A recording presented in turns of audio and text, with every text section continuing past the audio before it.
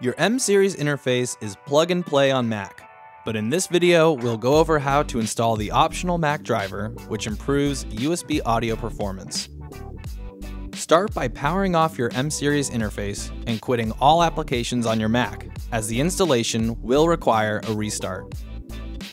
Now, download the driver installer, which is located at motu.com/m2-start. That's motu.com/m2-start. Navigate to your Downloads folder and find the Motu M-Series installer.pkg. Double-click it to launch the installer. Press Continue, Continue, Agree, and Install.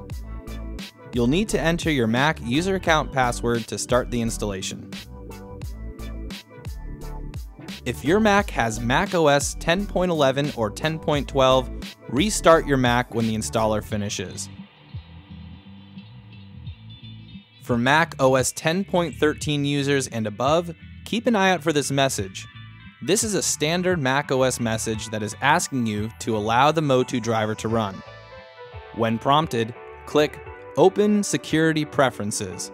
This will take you to the Mac OS Security and Privacy System Preferences. You should see a message that says System software from developer Motu was blocked from loading. Please click Allow. After doing so, you can go back into the driver installer and wait for it to complete. Once it finishes, it should say that the installation was successful, at which point you can restart your computer.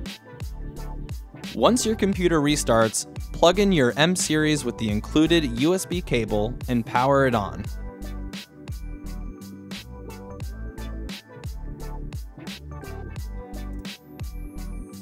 After it powers up, go to System Preferences, Sound, and confirm your M-Series interface is selected for both input and output. Connect a pair of speakers or headphones to the unit. Remember, turn the volume knob down at first so you don't damage your equipment or blast your ears.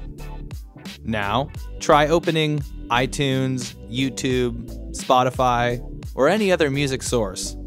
When you hit play, you should now hear the music from the speakers or headphones connected to your M-Series unit. You're now ready to go with industry-leading USB audio performance from your M-Series interface.